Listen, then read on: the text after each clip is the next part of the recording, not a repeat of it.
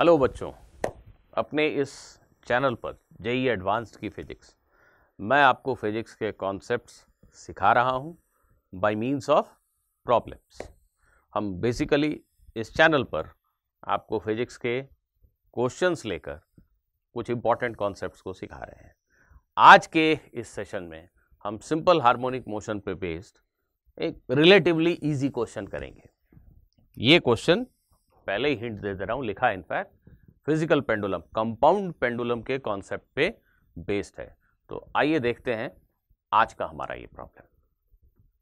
3 identical masses are connected with identical rigid rods, massless rod. Please add one point. 3 identical masses are connected with identical rigid massless rods and pivoted at point A. These are 3 masses. They have got same value. The rods shown in the figure, they are massless. If the lowest mass receives a small horizontal push to the left, this lowest mass is given a horizontal push to the left. मैंने इसको इस तरफ थोड़ा सा धकेल के छोड़ दिया, तो it will start oscillating. What kind of oscillation it will do? You have to imagine yourself. यहाँ पे एक कील लगी है, पिन लगा है, and it allows the whole system to rotate like this. So if I push it a little bit this way, it is going to oscillate like this. The whole thing will oscillate. This horizontal rod will dance like this, right? So in this case, the oscillation time period is T1. Let us assume the oscillation time period is T1. Now, instead of giving a horizontal push to the left, if I give it a small push into the page of the figure, into the plane of the board, if I just push it this way, rather than pushing it this way, I give it a gentle push this way into the plane of the board, and the whole thing oscillates like this. In the first case, the whole thing will remain in the plane of the board, it will oscillate like this. Now in the second case, I am giving it a gentle push inward so that it oscillates like this. In this case, the time period of oscillation is T2. What is the ratio? T1 is to T2. We have to assume that oscillations are small, and we have to assume that these rods are massless and they are identical. A is the center point of this horizontal rod. So let us say if I assume that length of each of these 2 rods is 2L. So this length is L, this is L, and this is 2L. Mass of each of these balls, small balls, is M. So please pause the video and try to solve this question on your own. मुझे आशा है कि आप में से कई लोगों ने इस क्वेश्चन को निश्चित रूप से सॉल्व कर लिया होगा। इस क्वेश्चन में T1 और T2 को लिखने में अंतर क्या है? रोटेशन एक्सिस का अंतर है। पहले क्वेश्चन के पहले हिस्से में यह कहा गया that this ball is being pushed like this, which means at a certain point in time you may see this system to be like this, isn't it? This point A. Point A remains fixed, but this whole thing is dancing like this. So if this kind of oscillation is happening, what is the time period of oscillation? That is T1. And in the second case, this whole thing is going into the board, this thing is going into the plane of the board, coming out, this is oscillating like this. So basically rotation axis is different. In this particular case, in the first case, where is the rotation axis? Rotation axis is a line passing through point A perpendicular to plane of the diagram. In the first case, when this whole thing is oscillating in the plane of the board, the rotation axis is this line, right? In the second case, when it is oscillating like this, where is the rotation axis? अभी भी video pause करके सोच के बताओ.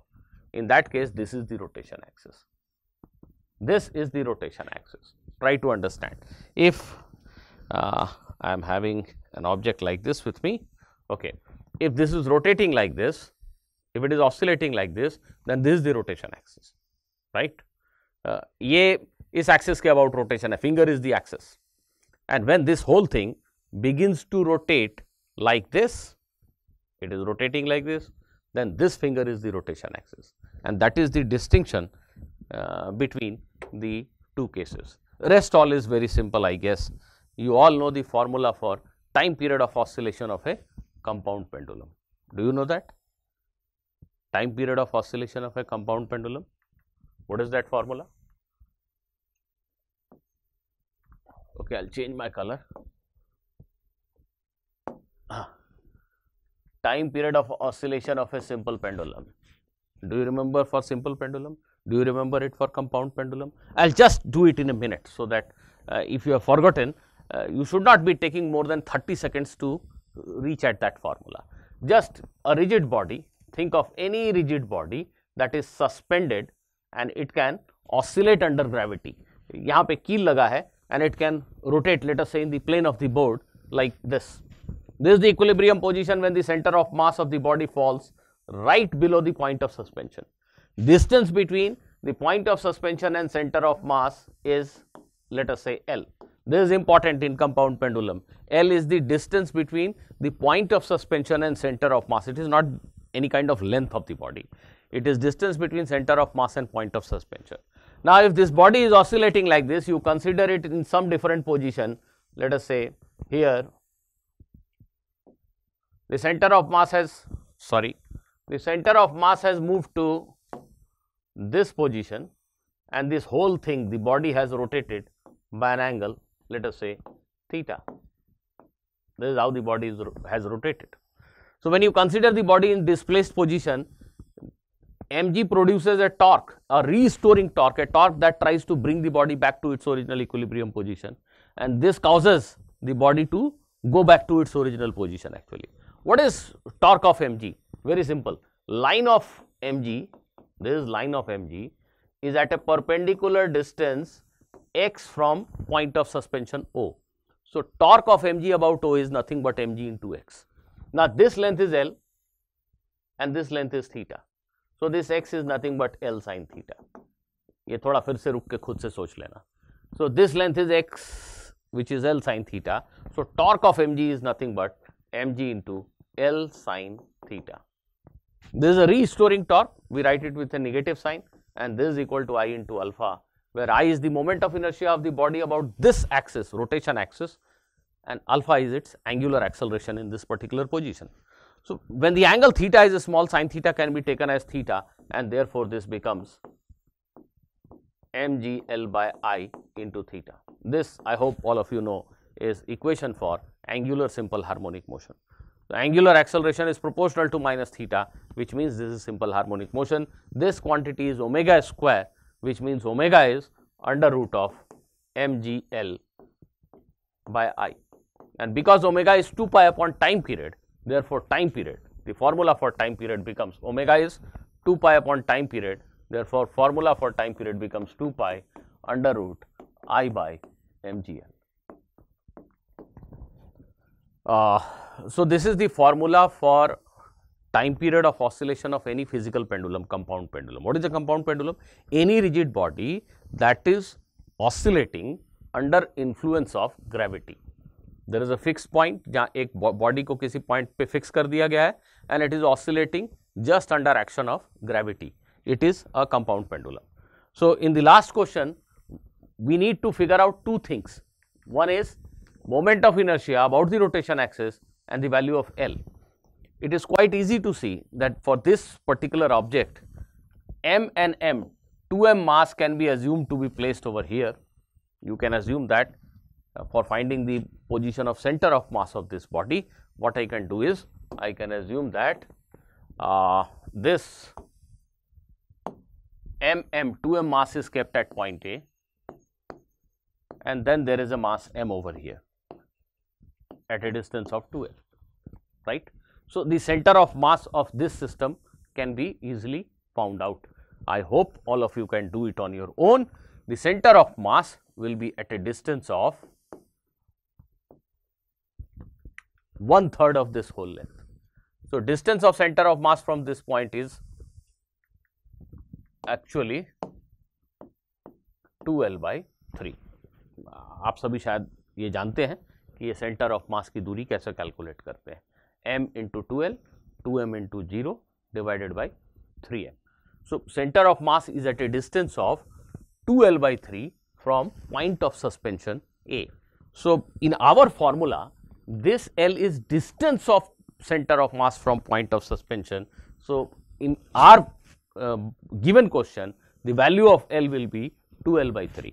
So we have found out one thing, that this value of L is actually 2L by 3. Now what is moment of inertia? In the first case, the rotation axis is an axis passing through point A perpendicular to plane of the board. So what will be moment of inertia here? From this axis, this mass is placed at a distance m. So ml square. So is this mass, ml square, and this mass is at a distance of 2L. Therefore it is m into 2L square. So this is the moment of inertia of this object about this axis passing through point A perpendicular to plane of the board. This gives you 6 ml square. So in first case, the time period of oscillation will be obtained if I just substitute. I'll just erase these few things from here. They are no more required. Okay. So now you just substitute the value of I and you will get the value of time period in the first case. What is the value of I? It is 6 ml square divided by 2 mgl divided by 3. Both the m's are same, capital M or small m, whatever. So this time period is 2 pi under root of this 2 3 ja 6, 3 3 ja 9, 9 L upon G. Please verify this for correctness. This is 2 3 ja 6, 3 3 ja 9, 9 L by G. So this is the time period in first case. What about the second case? In the second case, the formula remains same. Only the value of moment of inertia changes. The value of L also remains same because distance of center of mass from this point has not changed. But now the rotation axis is this axis. The rotation axis is this axis if the body is oscillating like this. So if this is the rotation axis, these are like point masses, they are on this rotation axis. So contribution to moment of inertia for this mass as well as this mass is 0. So the moment of inertia is simply m into 2L whole square, that is 4 ml square. So in this particular case, the moment of inertia will be 4 ml square and value of small l in fact will be written as 2L by 3. So this becomes 2 pi under root, this 2 2 ja 4, this becomes 6 L by G. So now you can work out the ratio of T1 and T2. I hope all of you have understood this. So in case of compound pendulum, we know the formula, that is good, very good, but it is essential to understand, it is essential to find out which one is the rotation axis.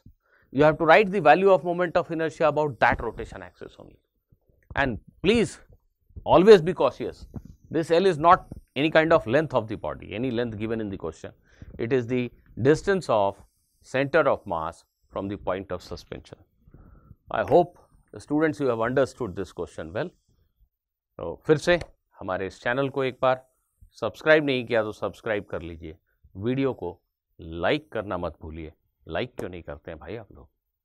चलिए मिलते हैं अगले video में एक नए question के साथ।